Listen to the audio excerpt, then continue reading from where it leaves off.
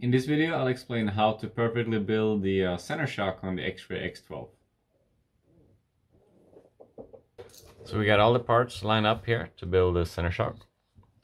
I usually start off with clipping the small E-clips in place onto the shaft, which is a bit of a delicate task, but the easiest way I found is you just push them against the setup board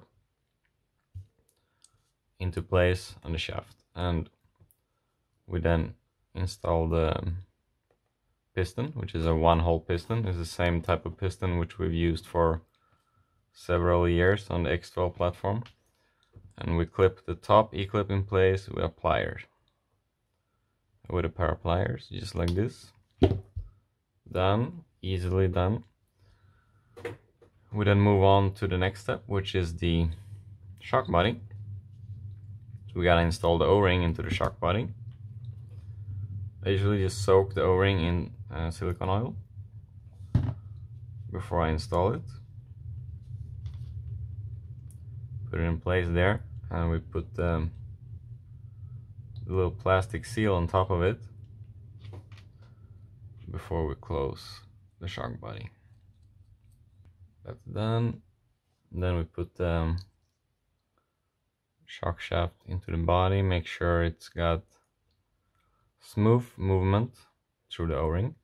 There shouldn't be any binding, it should move freely up and down. You might need to replace the O-rings after some time because they swell up a little bit when they're in contact with oil, so after a few race meetings you might need to replace the O-ring to have super free shock movement. So the next step, you may wonder why I have these white marks on the shock body. This is because I previously put Loctite on the shock body, because as you can see,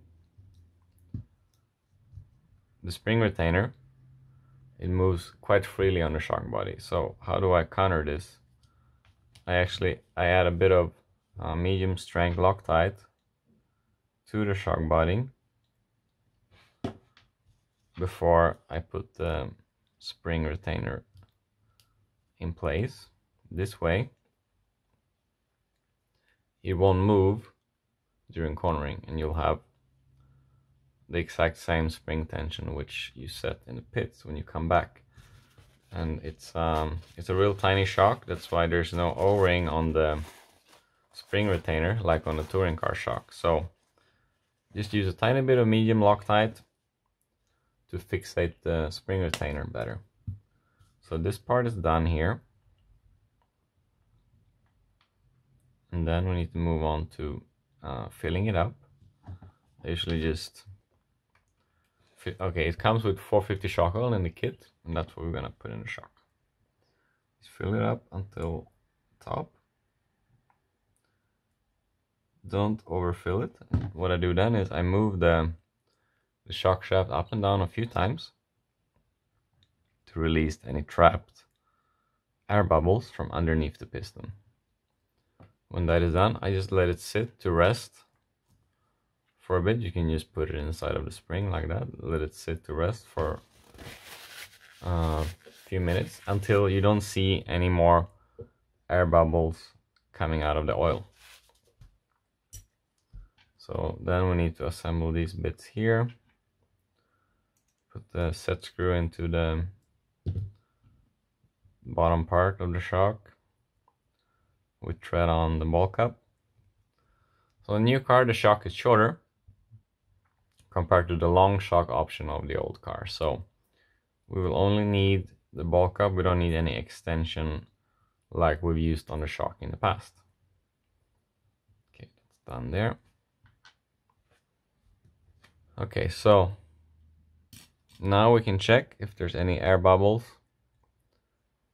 No, it's completely air free from what I can see. You can also speed up this process by using the Hoodie air vac tool, which makes this a lot quicker if you don't have time to wait. And what I do then is I push the piston halfway up, so about 50% into the shock.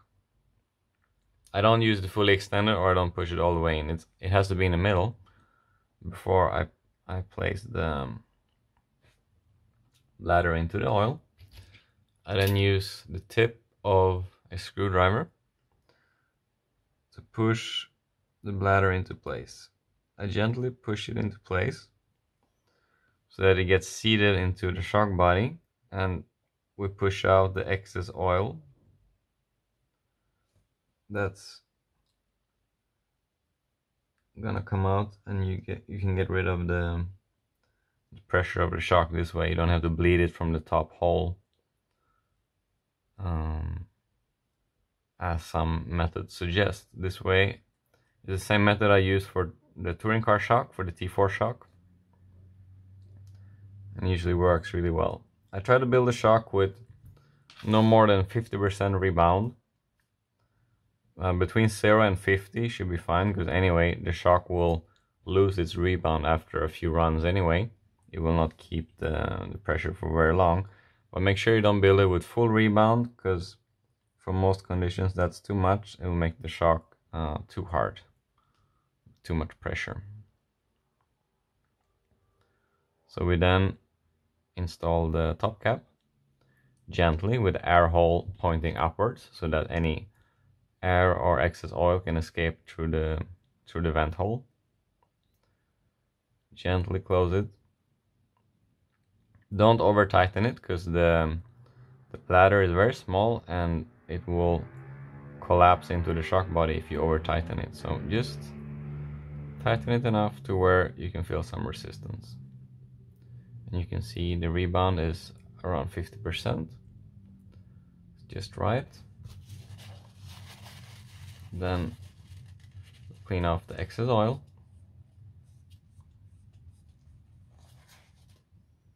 You can feel the shock has smooth damping with no air bubbles inside. It slowly reaches 50% rebound when you push the shock shaft in. Then I extend the spring retainer fully. I put a spring on, and I push the bottom spring retainer all the way in till it bottoms out, and I tighten the screw like that. And then you can adjust the shock preload, the spring preload, when the shock's installed on the car.